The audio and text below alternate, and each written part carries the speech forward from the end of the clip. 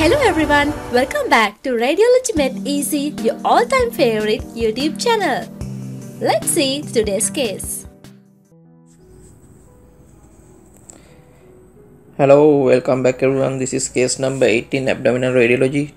Today our patient is a 63-year-old male patient who's a non-diabetic who presented with hypochondrial pain and fever.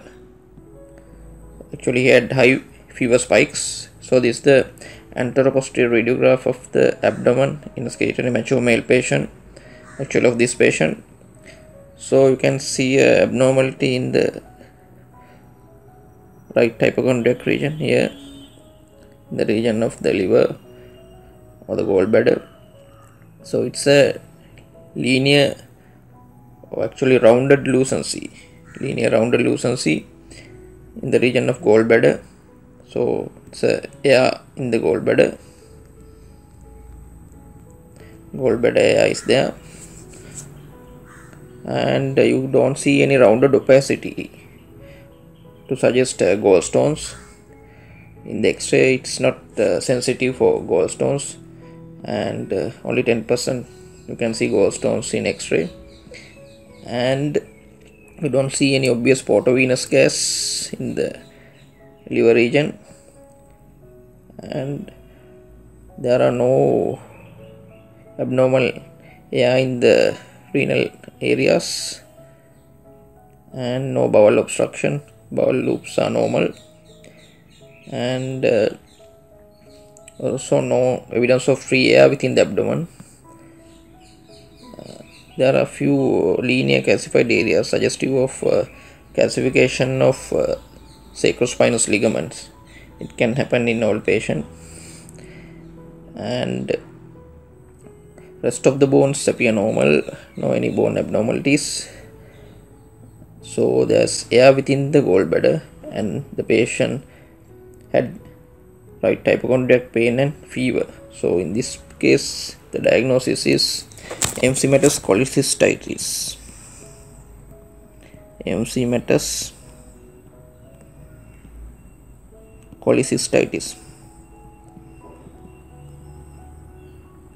So that's the diagnosis. So differential diagnosis are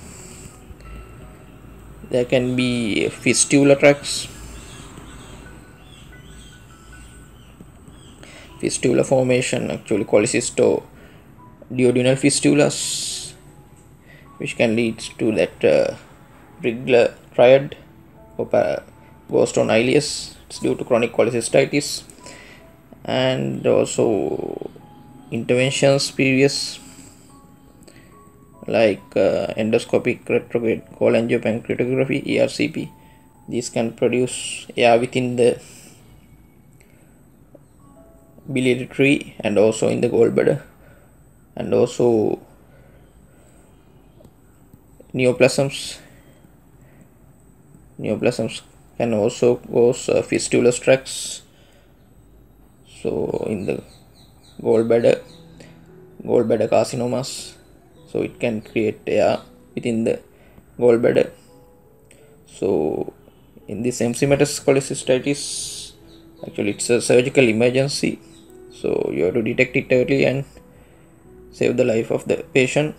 Next investigation after this is ultrasound abdomen. Then you can see the gallstones, and then the ultimate investigation is contrast and CT abdomen. So that concludes case number 18, abdominal radiology. So please subscribe our YouTube channel, then you'll get notifications of our new videos, and also you can comment on our videos so we can make amendments in the future videos. Thank you everyone. Thanks for watching. Please like and subscribe for more videos like this.